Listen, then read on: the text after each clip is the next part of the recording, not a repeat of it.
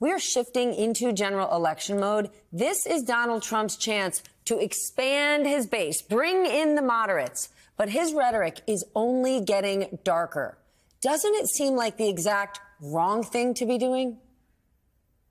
Look, Trump's playbook is his playbook. He's not going to be changing the playbook now. And he believes that it was running with regard to his base and his base alone that somehow got him elected in 2016.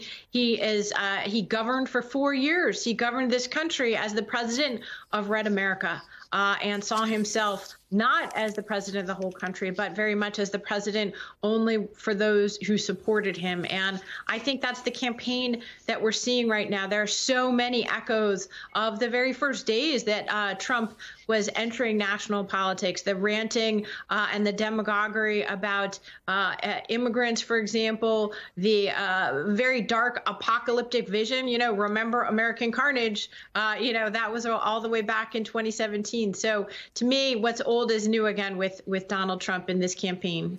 Matt, can rage, hate, and promises of vengeance win him this general election? It was 5 days ago we were talking about Nikki Haley voters and how Donald Trump or Joe Biden can go for them. I'm thinking about all those Haley donors that I know here in New York. They are running from every single thing he has said in the last 5 days. Can he win? Yeah, Donald Trump can win this election. And I would put the odds today at 50-50, whether he wins or not. And the country, pretty much all the voters know kind of who he is and what he says and, the type of person he is and the type of leader he is. And I think it's Joe Biden's. It's incumbent upon Joe Biden is to sort of set the frame of what a Trump presidency would look like. And he's already told us this by praising Orban, who are autocrats in their country, what it's going to look like in the course of this. But Donald Trump can win. And I would say that all of this sort of pro-Haley, these anti-Trump Republicans, it's a myth that they represent what the Republican Party has become today. Donald Trump in every single poll right now gets 90% plus of Republican identified voters, 90% plus. He got 94% of Republican voters in 2000. Donald Trump does better among Republicans than Mitt Romney did, than John McCain did, than George W. Bush did in the course of this. And so he's going to have his base, which is probably 42% of the country right now. And I think that's why Joe Biden has figured out right now, this early, that he has to run a campaign that basically says this is who Donald Trump is and this is how your life will be affected in a second Donald Trump term.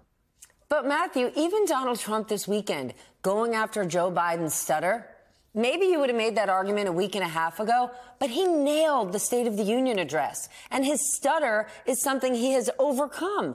How is that a win for Trump? Well, Donald Trump doesn't ever change his direction. As Susan said, he is who he is. And I mean, that's Donald Trump. He won in 2016, making fun of people with disabilities, saying all kinds of, harsh, cruel, ridiculous things in the course of this. This is who Donald Trump is. And anybody that thinks they're going to be able to manage Donald Trump in this process to say or do anything other than who he is. I mean, he's an airplane pilot that doesn't change his flight path, no matter if there's a storm in front of him or it's clear skies or there's a blizzard headed his way. He does what he's going to do, regardless of what anybody else will tell him the outcome is. Yes, and it won him the election in 2016, and it has been a lose-a-thon for Republicans ever since. Sam, tonight Donald Trump on social media said that one of his first acts in office would be the releasing of the January 6th defendants. Here's what I don't get. He had the chance to pardon all of these people when he was president, and he chose not to. How does it serve him now?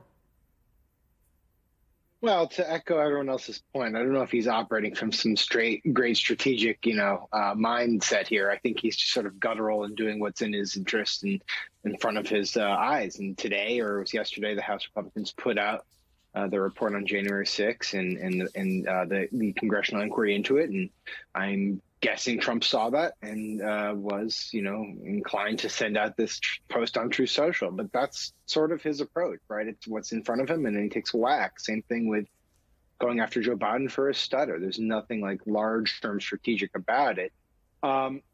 Ultimately, it could serve him well because people view authenticity in it, right? But frankly, I'd say it hinders him in the long run, because I think most normal voters are going to say, well, why would we want to pardon people who rioted at the Capitol? Or is it right for someone to make fun of someone's stutter? You know, he could expand his coalition in theory beyond the 44% or whatever Matt talked about. And he will, but he could expand a lot more. He just chooses not to do it. Susan, Viktor Orban is one of Vladimir Putin's only European allies. Donald Trump welcomed him into his home this weekend. He then went on CNBC and kind of bragged about it. Those people who are listening to that interview, I know they don't like to hear that Joe Biden wants to tax the rich, but are they A-OK with one of Putin's homeboys laughing it up with Trump all weekend? They feel good about that?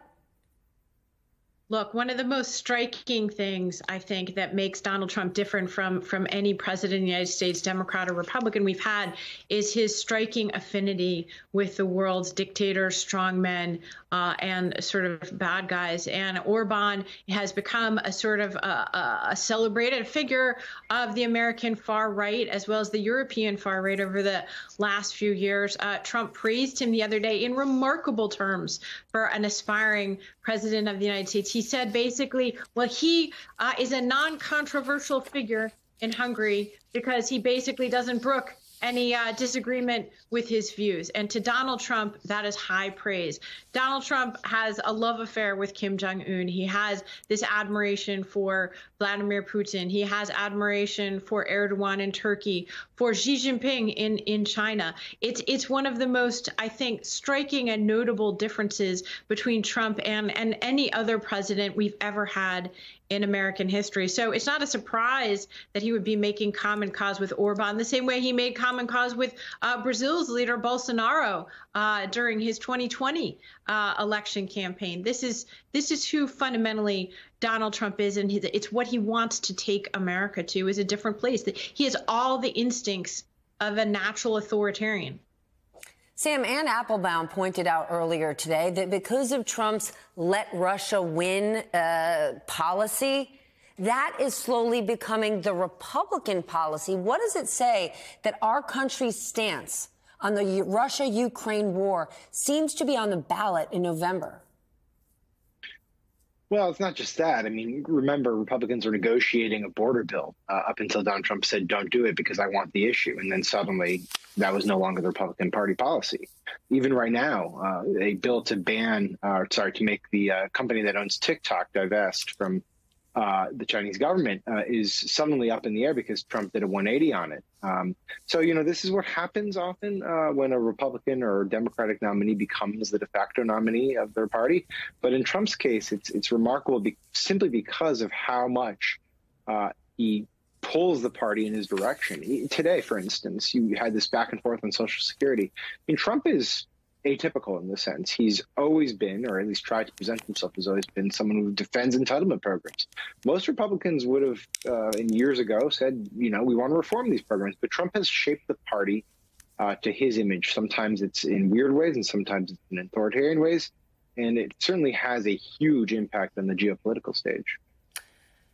Matthew, in a new book, CNN's Jim Sciutto writes that several of Trump's senior advisors, former advisors, say that he has admired dictators. Susan just laid it out for us. And he even said that Hitler quote. You remember that one, that Hitler did some good things? And he told my colleague Joy Reid about the former White House chief of staff reacted to Trump saying that. Watch this.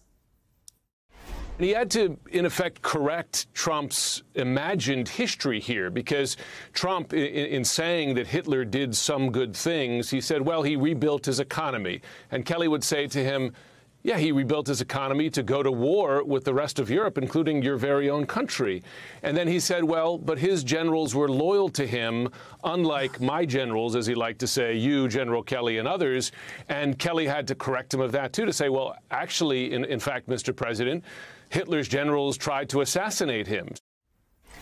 Matthew, how is this not another red flashing light for the Republican Party? Right? We're not going to give any more money to Ukraine. You know what will happen? Russia's not going to stop. They'll be knocking on Poland's door next. We will be in another world war. Why are so many people, even beyond Donald Trump's base, seemingly okay with this. It was just a few days ago that Mitch McConnell gave him his endorsement.